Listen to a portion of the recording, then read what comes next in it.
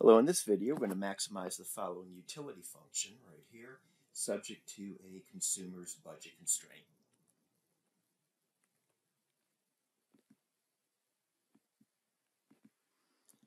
Here's our utility function. We're going to maximize that, subject to an income level of $12. The price of good X is $4 each, and the price of good Y is $1 each. First thing we're going to do is get the marginal utility of good X, taking the partial derivative of the utility function on top here with respect to X. We get this result right here. And I'm just using the product rule here to get this result. In the marginal utility of good Y, a little bit simpler.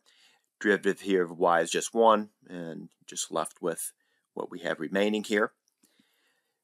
Now let's form the marginal rate of substitution, the ratio of the two marginal utilities. Marginal utility of good X in the numerator, marginal utility of good Y in the denominator. We can do some simplification here. We got this e raised to the 0.1x appearing in the numerator in two places, and it also appears in the denominator. So those that natural exponential function there will then completely cancel out, and you're left with this result here. Utility maximization, we're going to set the marginal rate of substitution equal to the ratio of the prices. Price of good X is $4, and we're going to divide that by 1. $1 represents the price of good Y. So the marginal rate of substitution equals 4 divided by 1, or just 4. And now we're going to simplify this a little bit.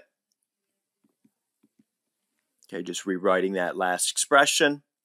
I'm going to multiply through by x squared. Multiplying completely through by x squared gives us this result. Now I'm going to divide both sides of the equation through by x. So we're going to lose an x in each one of these three places here. So dividing through by x, we get this result. On the left-hand side, I'm going to factor out a y term. And what we have in parentheses, I'm going to divide through by what's in parentheses. And we now have an expression for y. Recall our budget constraint. We had $12 of consumer income. Price of good X is $4. Price of good Y is $1. Now we have two equations and two unknowns. Where I have Y here in the budget constraint, I'm going to replace that with 4x divided by 2 plus 0.1x. Making that substitution into the budget constraint, I'm just going to solve this for x. So once again, after making our substitution in the budget constraint, we're going to now solve this for x. I'm going to multiply both sides through by what I have in the denominator here. So multiplying everything through by what I have in the denominator gives us this step here. Now simplifying a little bit on the left-hand side and simplifying here on the right-hand side gives us this result. We're going to collect some of the terms now. 8x plus 4x is the 12x. The 1.2x subtracted from the 12x is this 10.8x. And now we have a quadratic equation. We can use a quadratic formula here to solve for the roots.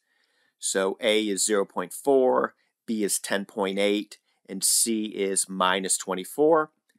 Plugging all of that information into the quadratic formula, and now simplifying some more. Taking the square root of this 155.04 minus 10.8 plus 12.45 gives us 1.65, and after doing the division here we get 2.06. On the other hand, if we take minus 10.8 and subtract 12.45, we get a negative result in the numerator, and so we get a nonsensical result, so we can't buy almost minus 30 units of good X, so we can ignore this result here. So the utility maximizing level of good X that the consumer should buy is a little over 2 units. As for how many units of good Y, we can take this result here and plug it back into the budget constraint. So here's our budget constraint. We're going to replace x with that 2.06 and now solve this for y. and y equals 3.76. The consumer should buy 3.76 units of good y and 2.06 units of good x. Okay, that's it.